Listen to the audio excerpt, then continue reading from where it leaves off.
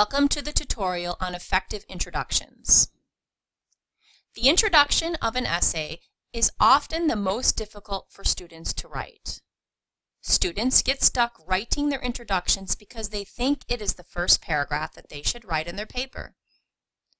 That thinking is incorrect. Although the introduction paragraph is the first paragraph of the essay, it should be one of the last paragraphs that students write for their essays. Why, you ask? How can you introduce something that you do not know? If the body of the essay is not written, what exactly are you introducing? Writing essays is not necessarily a linear activity, and students should rethink how their essays should be built. If you have a thesis and an outline, you should begin writing your body paragraphs first.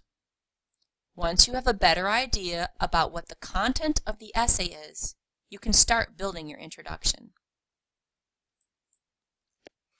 Introductions are just that. They are introducing the essay topic. One important feature of the introduction is the thesis statement. Your thesis statement should be a part of the introduction, and the type of the essay that you are writing will determine where the thesis should go. The type of essay that you are writing should determine the introduction strategy that you want to use. Let's begin by discussing some effective introduction strategies. The first strategy for effective introductions is the narrative introduction. One way to capture your audience's attention is to draw them in with a narrative introduction. Storytelling has a familiar pattern, and readers can be drawn into that pattern.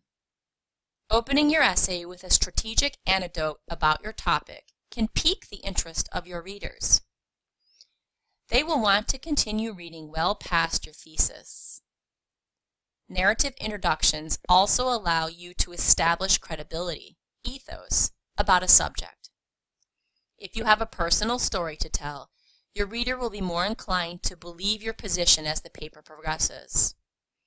This type of introduction strategy can be used for almost all types of essays.